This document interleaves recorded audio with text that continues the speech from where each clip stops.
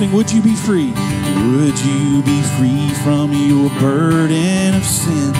There's power in the blood, power in the blood. Would you or evil a victory win?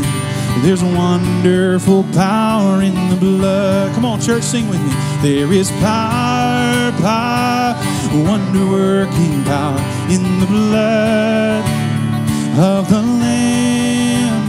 There is power, power, wonder-working power in the precious blood of the Lamb. Sing, would you be free?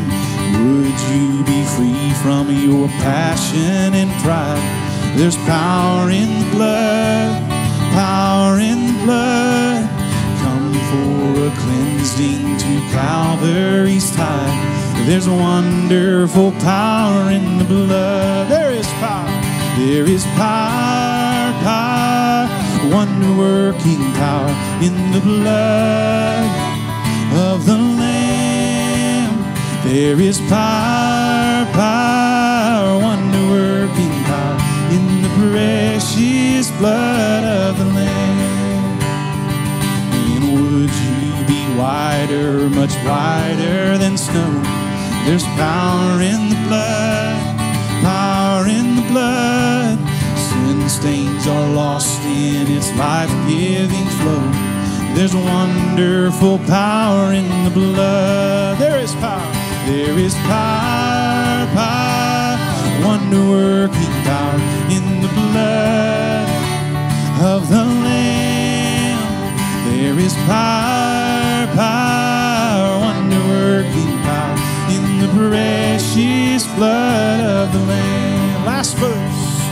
And would you do service for Jesus your King?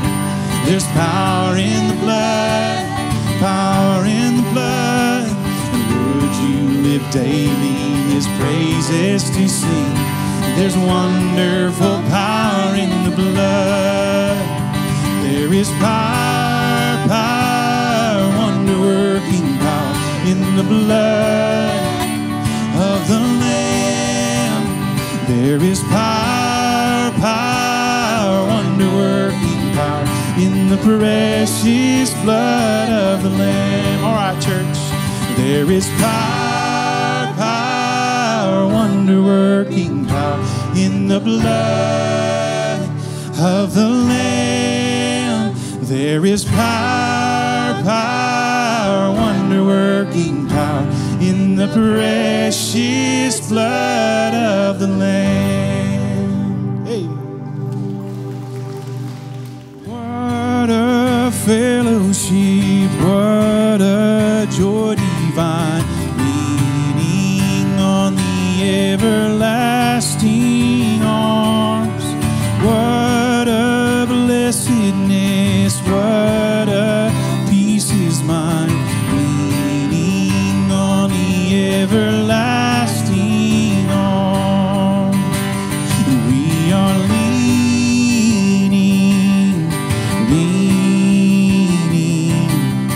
safe and secure from all alarms. Leaning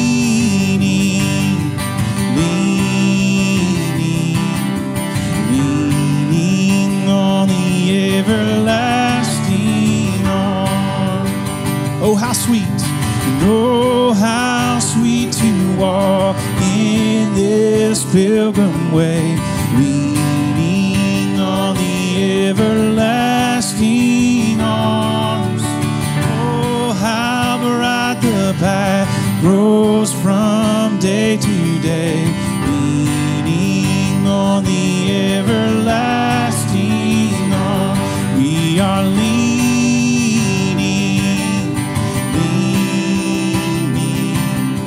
safe and secure from all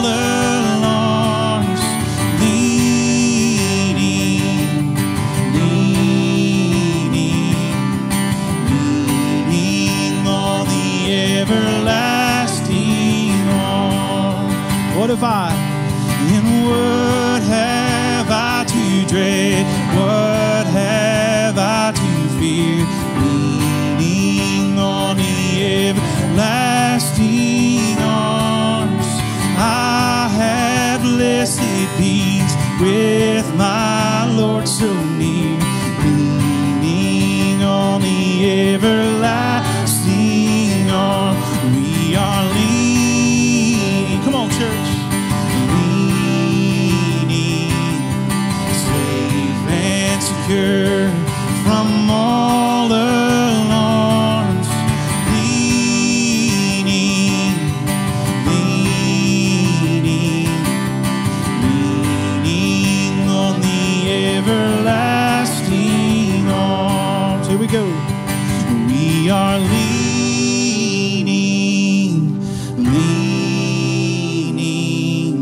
safe and secure from all alarms. Come on.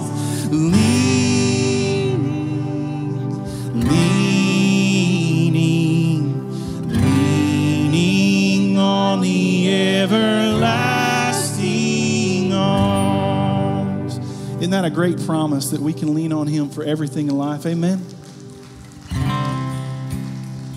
Is our living hope. You believe that this morning? Let's sing this together. Sing How Great the Chasm. How great the chasm that lay between us. How high the mountain I could not climb. In desperation I turned to heaven and spoke your name into the night. Then through the darkness, your loving kindness tore through the shadows of my soul. The work is finished, the end is written. Jesus Christ, my living hope. Who could imagine? Who could imagine so great a mercy? What heart could fathom such boundless grace? The God of ages stepped down from glory to wear my sin and bear my shame. The cross has spoken. I am forgiven. The King of Kings calls me His own. Beautiful Savior, I'm yours forever. Jesus Christ, my living hope. We'll sing hallelujah. Come on, church. Hallelujah. Praise the one who set me free. Hallelujah. Death has lost its grip on me. You have broken every chain. There's salvation in your name, Jesus Christ, my living hope. And hallelujah, praise the one who set me free. Hallelujah, death has lost its victory. You have broken every chain. There's salvation in your name, Jesus Christ, my living hope. Then came the morning that sealed the promise. Your buried body began to breathe, and out of the silence the roaring lion declared the grave has no claim on me. Come on, church, sing it again. Then came the morning that sealed the promise. Your buried body began to breathe. Out of the silence, the roaring lion declared the grave has no claim on me. Yes, Jesus, yours is the victory. Oh, yes, hallelujah. Praise the one who set me free. Hallelujah. Death has lost its grip on me. You have broken every chain. There's salvation in your name, Jesus Christ, my living hope. Hallelujah. Yes, hallelujah. Praise the one who set me free. Hallelujah.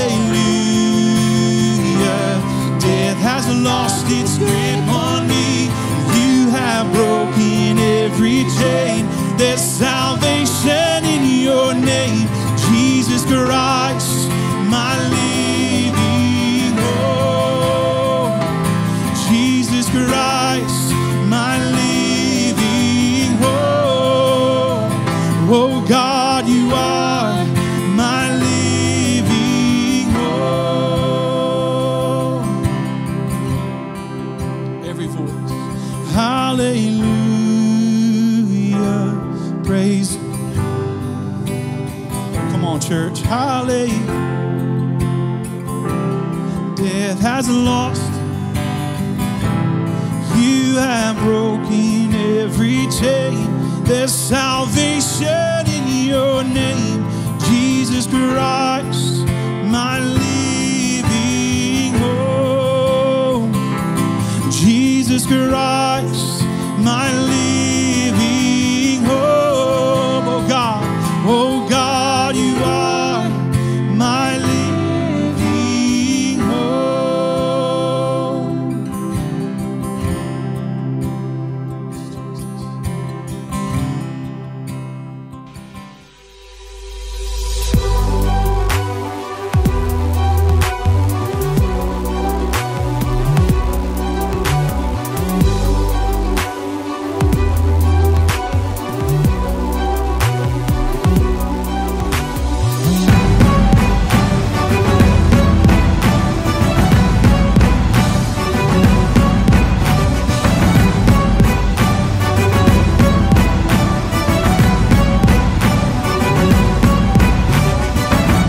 Amen, amen. Take your Bibles and go with me, if you would, to Ezra chapter 7. Ezra chapter 7.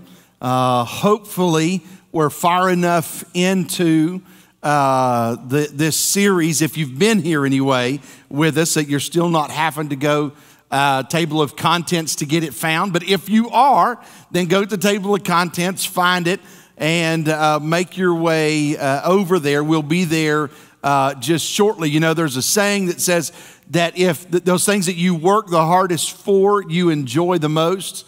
You know, your parents ever teach you that you know, if you work hard for something, you appreciate it more, you enjoy it more. And if that be the case, I must really be enjoying these sermons in Ezra, because Ezra has not been kind to me in my preparation. I've probably never struggled as much as I have walking through this series, just in not so much understanding Ezra. Ezra is not so difficult to understand as it is to, what do I say to you about it? What do I bring here? And it's been fun. So today, similar to last week, we were covering a lot of scripture. Now, let me explain before you kind of get nervous. I'm going to cover 2 full chapters today, okay? That does not mean, and you can praise the Lord, I'm going to deal with every verse. That's not it at all. Really, as a matter of fact, I'm going to zero in on about a verse and a half, okay? But I want to help you to understand what's going on in both chapters. What takes place in chapter 7 is Ezra finally shows up on the scene. I read that this week and I'm like, well, thanks for coming to the party, Ezra. We're 7 chapters deep in this, and he just now gets there in his own writing. And so he has been given orders by the king, King Artaxerxes, to go back. And so what Ezra does, Ezra leads another group of those from Israel to come back, those that had been captive in Babylon, exiles is what I was trying to come up with, another group of exiles to come back and return into the land, some for some fact-finding and to see what's happening, others to come and join them. And so because here again, we've got so many verses to cover, I'm not going to read all of it, but I do have a list of verses that I want to read that's going to help kind of set the scene for where we're going here in particular in chapter 7. I want you to listen to these. And what I want you to do is I want you to hear or listen to see if you hear a theme through here. Psalm 95:5.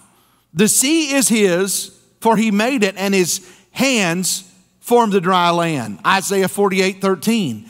Indeed, my hand has laid the foundation of the earth, and my right hand has stretched out the heavens. When I call to them, they stand up together. Psalm 95:4. In his hand are the deep places of the earth. Job 12:10. In whose hand is the life of every living thing and the breath of all mankind. Psalm 31:15, my times are in your hand. Deliver me from the hand of my enemies and from those who would persecute me. Psalm 145:16, open your hand and satisfy the desire of every living thing. 1 Chronicles 29:12, both riches and honor come from you, and you reign over all. In your hand is power and might. In your hand it is to make great and to give strength to all. Nehemiah 1:10, now these are your servants and your people whom you have redeemed by your great power and your strong hand. You say, well, it's all Old Testament. Okay, a challenge accepted. John 10:29. My Father who has given them to me is greater than all, and no one is able to snatch them out of my Father's hand. I like that one, don't you? Luke 1, I said, don't you? Amen? Okay, Luke 1:66, and all those who had heard them kept them in their hearts, saying, what kind of child will this be? And the hand of the Lord was with him. Acts 11:21, and the hand of the Lord was with them, and a great number believed and turned to the Lord. Psalm 98:1, oh, sing to the Lord a new song, for he has done marvelous things. His right hand and his holy arm have gained him the victory. Did you catch it? One word, what is it? Hand. All throughout the entirety of your Bible, from Genesis all the way through to the maps, we find the mighty hand of God at work. Yet often we're kind of left of, what does that mean? The hand of God. What is it? What is this theme of why is it so important? So we'll also find it's not just important, but it is of great consequence throughout your Bible. This is the theme, the hand of the Lord. You see the hand of God at work in creation. You see the hand of work, or hand of the Lord at work in giving of the law. The hand of the Lord at work through the lives of the prophets. You see the hand of the Lord at work through the virgin birth, all the way through to the empty tomb. And we see his hand at work from the beginning of the church all the way until present day. It is often, not always, but often seen with great similarities to the anointing of God or the favor of God. And the question I think that we want to ask today is there anything you and I can do to affect it? Can you and I affect the hand of God? Well, let me tell you this. Number one, you can't make God move his hand. We can't make God do anything. Please get this. He is a sovereign God. He does that which he wishes to do. I'll just say this. I don't want a God that I can manipulate. I need him to be bigger than me. I need him to be bigger than what, because I'm just telling you, I'd figure out a system if I could. And there's got to be a cheat code in it. And by the way, sometimes that's kind of what we're after, right? We don't necessarily want to put in the work, but you want a cheat code. Gamers, if you're a gamer in here, you get that, right? It's like you don't want to go through all the levels to beat your game, but if I could have a cheat code, right, that could kind of cut the corner and help me to beat this big hairy monster, whatever he may be, right, then that'd be great. Listen to me. There is no cheat code that is to be found whenever it comes to dealing with the hand of God. So what we would say is this.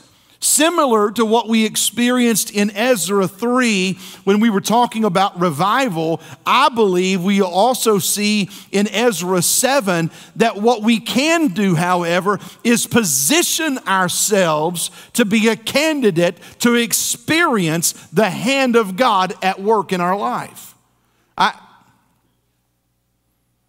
Help me. Come on, amen? Is your amener broke? This is going to be a long day. Come on, stand up. Come on. Yeah, come on. Y'all think, well, he's just funning. Amen. No, come on. Amen. Stand up. See, you done went to sleep on me. All right? All right. Half of you mad, I can tell. Amen. You better say amen then. Amen. All right? On the count of 3, I need the best one you got. Okay, I just want to make sure you still got one in you. You ready? This is amen, all right? You can give a Baptist amen, Pentecostal amen, Church of God amen, however you want. Just give one, all right? 1, 2, 3. Amen. That's decent. Let's do hallelujah. That's going to stretch some of you, all right? On the count of 3, I want the best one. You ready? 1, 2, 3. Hallelujah. That was pretty good, all right? Now, here, I'm gonna mess with some of you, all right? Because I may need some encouragement here a little bit. I need a, come on now. You okay? You ready? My college students do this with me on Wednesday nights. I'm getting them right where I want them, all right? I want, on 3, I want, come on now. 1, 2, 3. Come on now. Y'all sit down and stay with me. Come on now, take your seats. There you go, amen. Come on. First amen that they've said today, and it was to sit down. I do think we can learn something in the life of Ezra that should be an encouragement to us in how to go about positioning ourselves to experience God's hand. Because let me just say this. I personally have experienced what it is to do what I do at times when I knew, not just believed, but I knew the hand of God was upon me. I know what that is.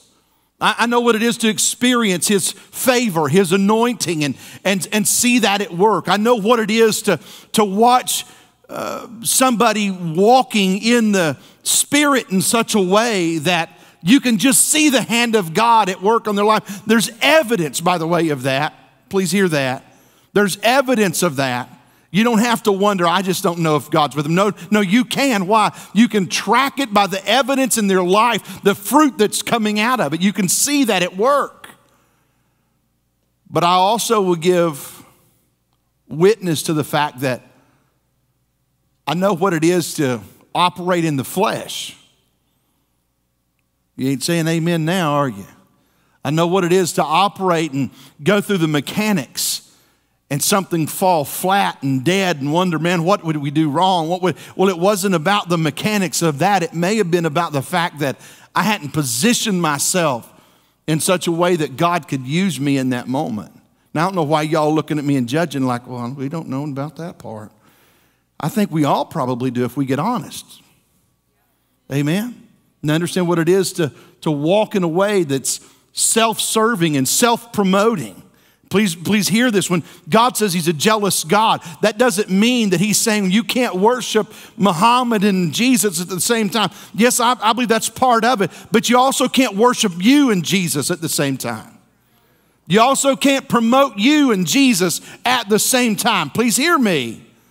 He is a jealous God that we would give our lives to the propagation of His glory, His word, His gospel, and His salvation. You and I don't have anything else to offer.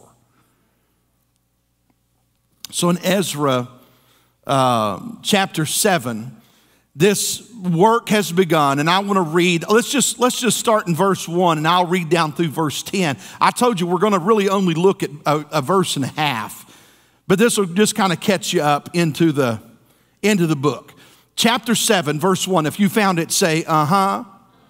The Bible says, now after these things, in the reign of Artaxerxes, king of Persia, Ezra, the son of Seraiah, and the son of Azariah, and the son of Hilkiah, and why did we read this?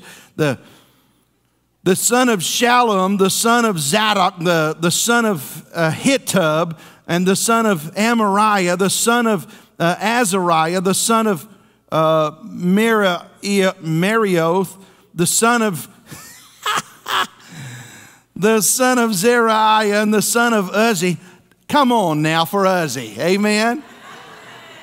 Amen. That's the best word I've read in there. The son of Uzzi. Amen. Who wouldn't like to have a friend named Uzzi? Anybody seen Uzzi? Where is he? Hey. I don't know. Anyway, sorry. The son of Bucky.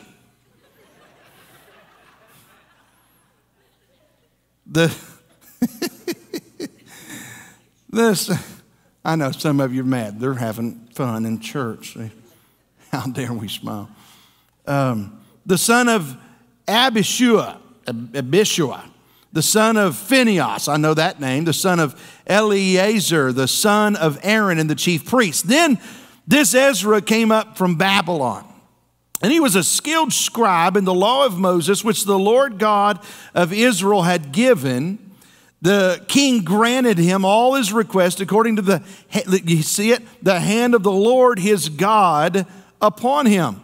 Some of the children of Israel, the priests, the Levites, the singers, the gatekeepers, and the Nethinim came up from Jerusalem in the 7th year of King Artaxerxes. And Ezra came to Jerusalem in the 5th month, which was in the 7th year of the king.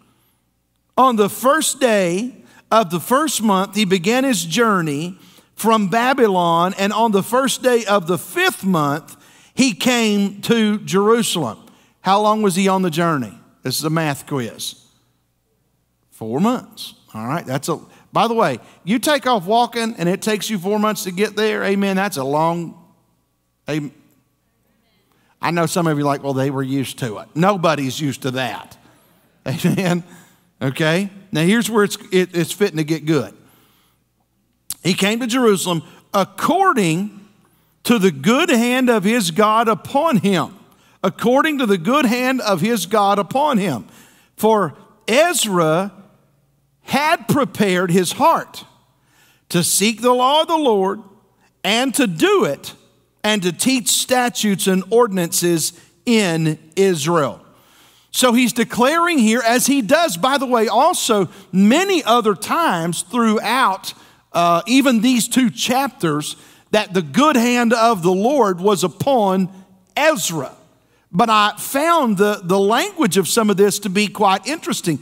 It said that the good hand of the Lord was upon him, for Ezra had prepared. Had prepared. What does that mean? That means that's past tense. So it's telling us that here before this good hand of the Lord was upon him, Ezra had done some stuff. Ezra had what? He had positioned himself to be under the hand of God. Why is this important? Here's why. God's not going to bless sin. Amen, right? God's not going to bless disobedience. And so please hear that. If we are walking at this guilty distance from God, if we are continually refusing to follow, to trust, and to obey, please don't miss this. You are not placing yourself in a position to experience the hand or the favor, or the anointing even of God. So let me give you these, and I think they'll be an encouragement to you, that Ezra did in this one verse that positioned himself. Number one, notice Ezra's purpose here in the text. His purpose was that he had prepared his heart. Ezra had prepared his heart. He understood that even though he was sent on this mission to Jerusalem under the word and the protection of King Artaxerxes, his ultimate mission and purpose in life was not to please that king, but it was to honor and please the God of heaven, to live his life so that Yahweh would be glorified. He understood what it took to experience the hand of God at work in his life, and his purpose was to position himself in a way that God could use him. Here's my heart. I want to be used by God. Amen. I don't know about you. I want to be used by God. Why? Because I know what it is to live life to where nobody's being affected in a good way by my life. I'm aware that there will be a day I stand before God Almighty. And why? Because the Bible says so. It says it's appointed unto man once to die, and after that is the judgment. I'll give an account for how I've lived my life. By the way, so will you. I said, by the way, so will you. We're going to give an account for that.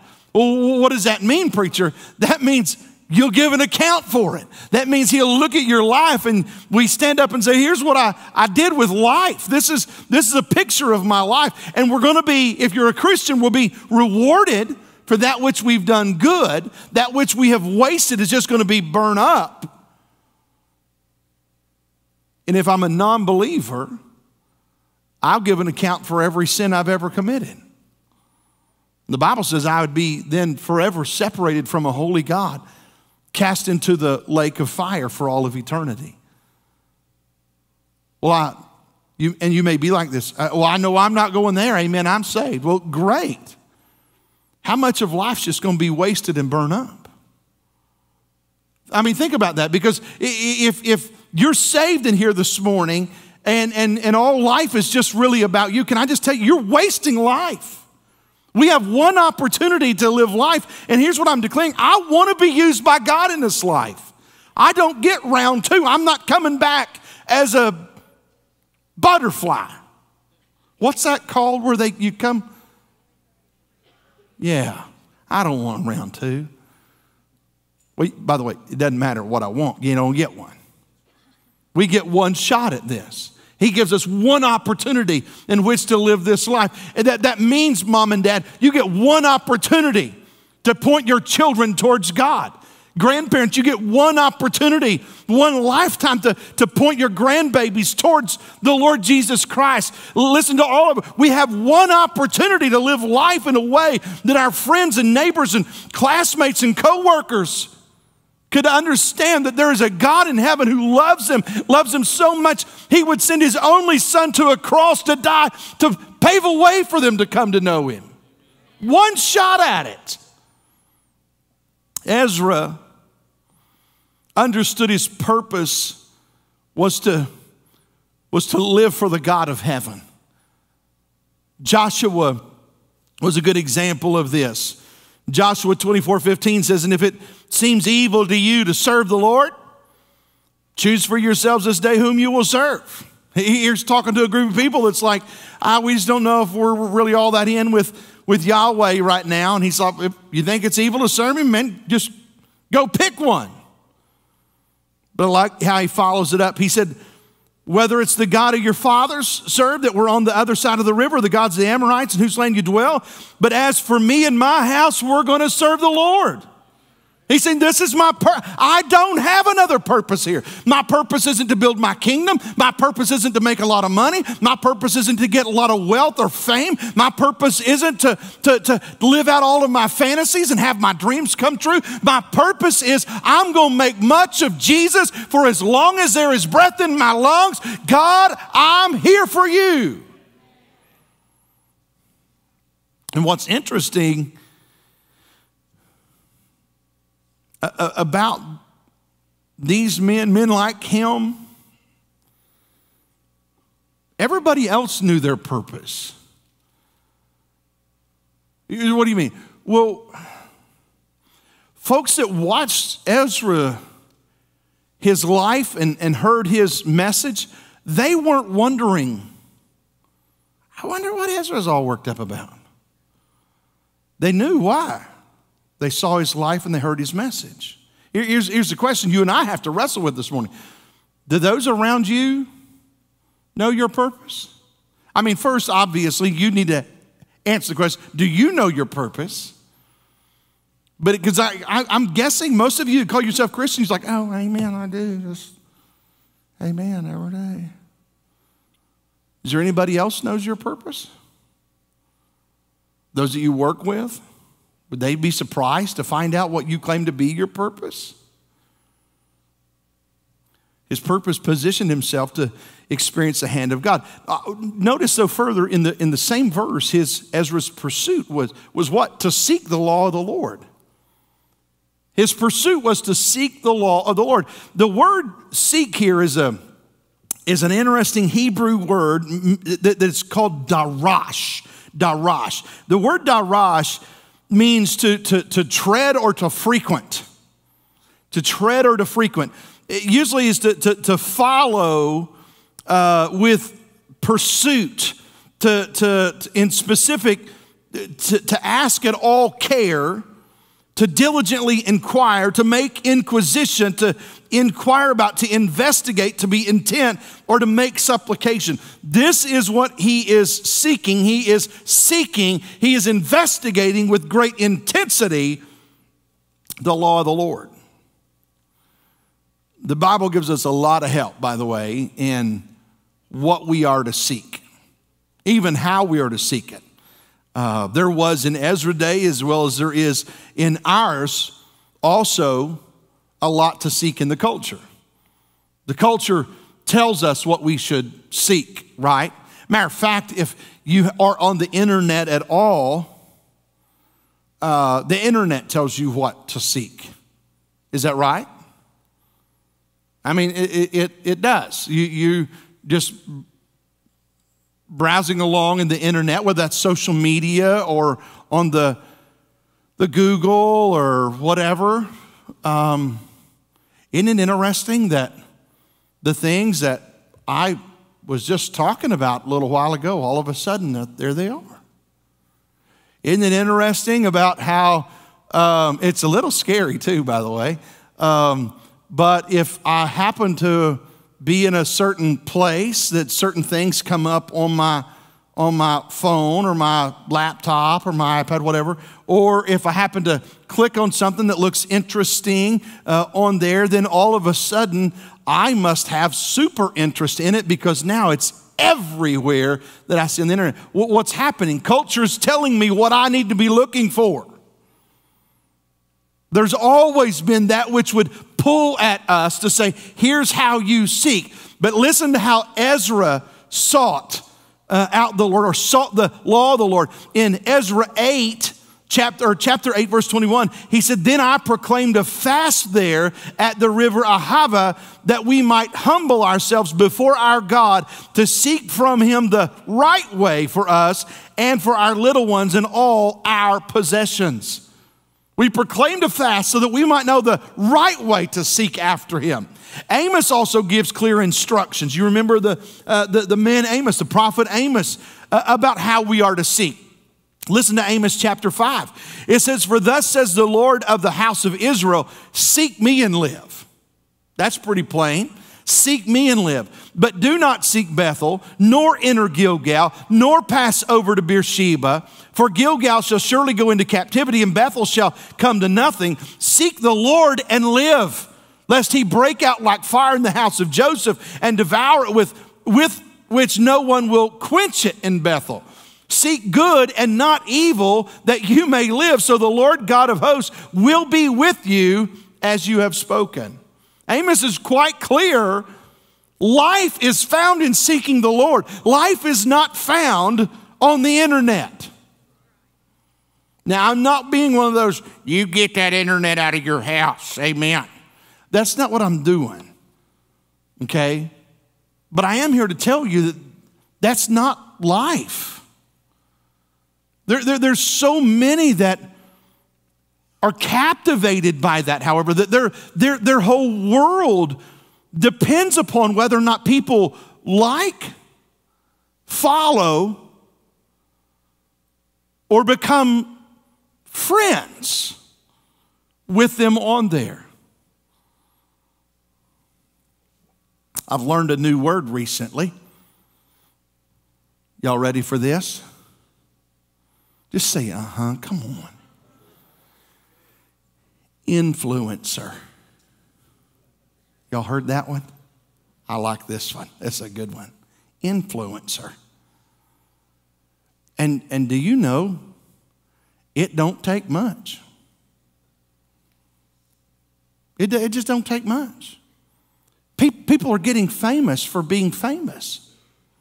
It's not about a skill set. It's not about a life of dedication. It's not about anything. They're just, hey, what they do? Oh, they're on the tech. Making videos. Influencer. Listen to me. It would be humorous, and I laugh about it too. It'd be humorous if it wasn't so detrimental to our society. They've given their whole life to this. And now if I come in and I make a tick video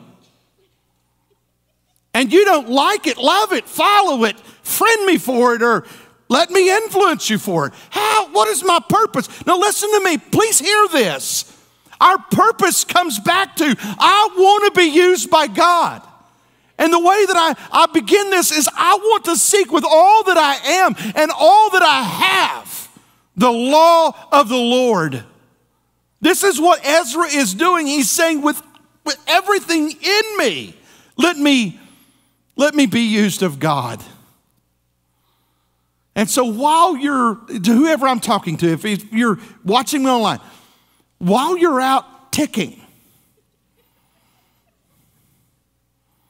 while you're out, what was the one? I talked about one Wednesday night with our college student. What's the one where you look in the middle distance and, thank you, snapping. So you're y'all know about that one too, don't you? See? Okay? And because there's so many of these. And so this one's deep. How's it work? You just look confused in the middle. Look into the middle distance. Well, what does that say to them? We don't know. That's the beauty of it. Amen?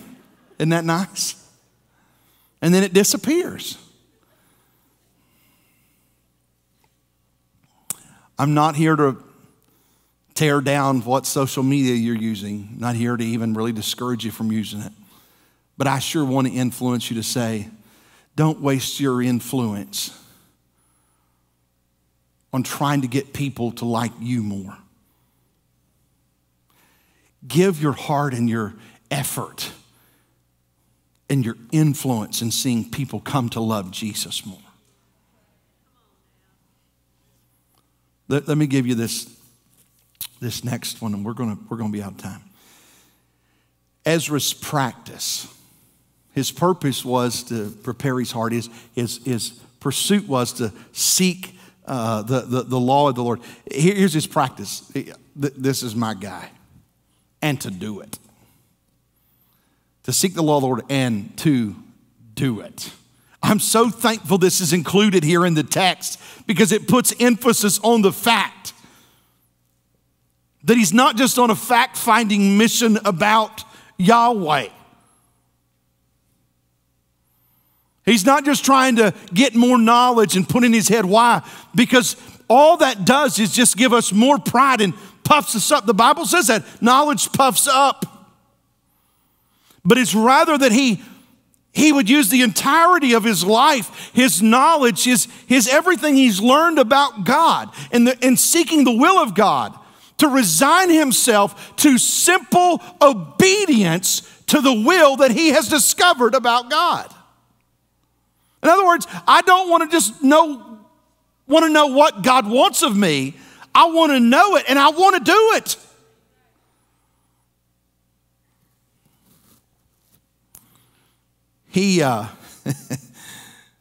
He did something in chapter 8 that I found really interesting. He put this at work. Let me read to you chapter 8, verse 22. He said, let me back up, let me set this up. He's getting ready to go on the journey, and it's a perilous journey. This isn't like, hey, let's walk to, Woodall. Okay. This is like, hey, let's go walk around inner city Chicago. Okay, he's going through some rough neighborhoods. He's going through some rough places, places that his life would be in danger. Now, I want you to listen to this. He's talking here to the king. He said, for I was ashamed to request, or talking about the king, to request of the king an escort of soldiers and horsemen to help us against the enemy on the road. Listen, why?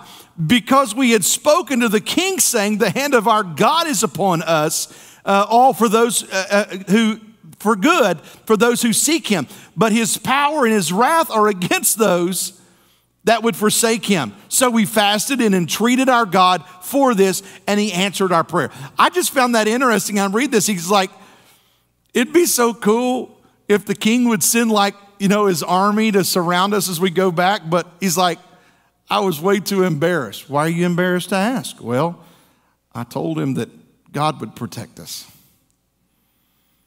Man, I wished I wouldn't have said that. You ever been there? You spoke up and like, man, God's going to take care of us. But then it comes time that you're supposed to be worrying.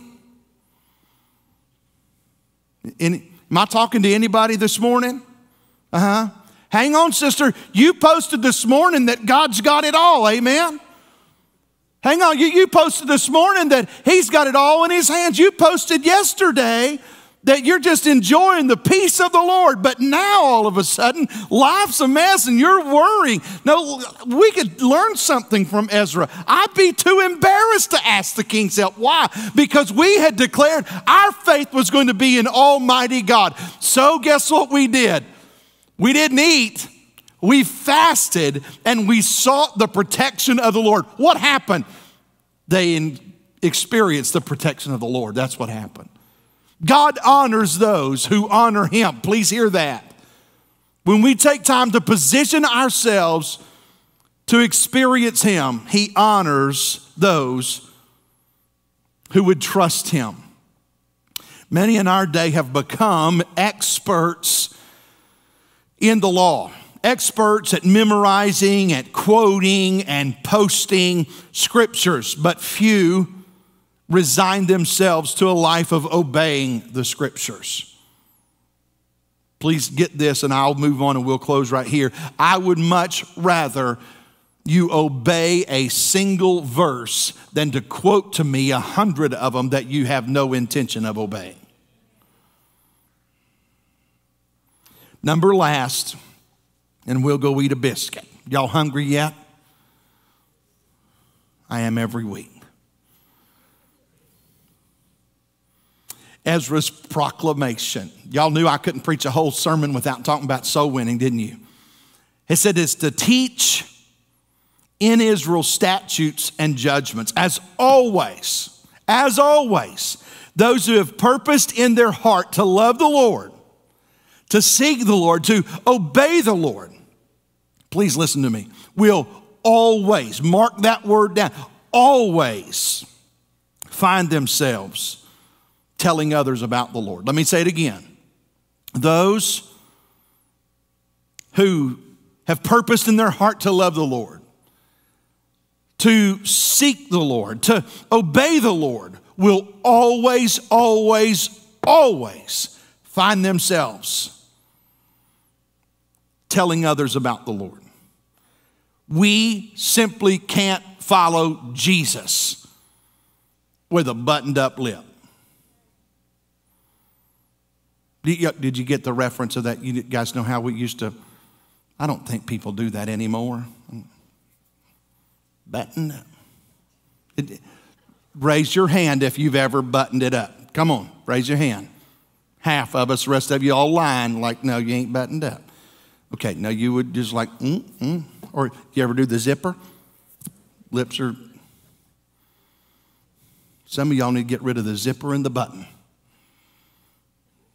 We can't follow him. He's like, oh, no. That's not how we're saved. I didn't say that's how we're saved. No. He said, come follow me and I will what? Make you fishers of men. This is the way it's always been. This is not just in Jesus' teaching, which, by the way, should be enough. You find this throughout the Old Testament. Those that want to obey the Lord want to make sure others would know and obey the Lord. You find it in David's writing, Psalm 40, verse 8. I delight to do your will, O my God, and your law is within my heart. I have proclaimed the good news of righteousness in the great assembly. Indeed, I do not restrain my lips, O Lord, you yourself know. He said, I have not hidden your word just in my heart. I'm not constrained it here so that it would be hidden from others. Far too many of us buy the myth that, I'm not good with words, they're just going to have to watch my life. Please, ma'am or sir, don't buy that lie. You're not living good enough. None of us are living good enough for folks to watch us and go, I need Jesus.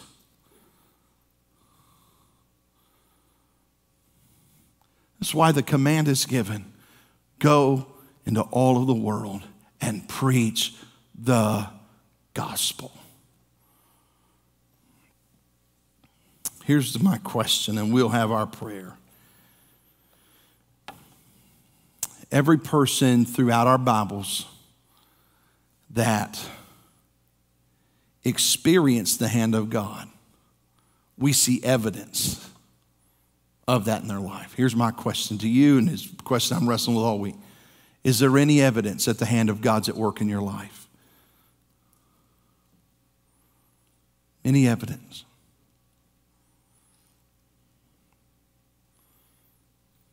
I think we need to ask these questions of ourselves, not just admire, because I think we all do, right? We all admire Ezra. That's pretty cool what he did, amen? Isn't that good?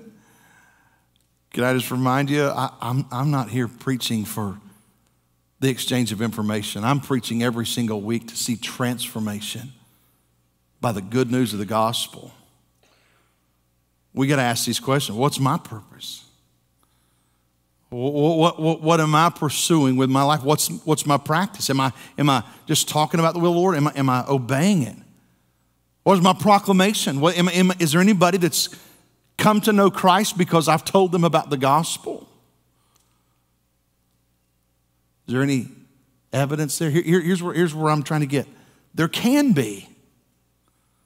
There can be. I don't care. If you came in here today and would say, man, I have really messed life up. Great. That's what Jesus specializes in. Didn't you know that? He's not looking for good people. He's looking for obedient and willing people. He's looking for those that would just trust him.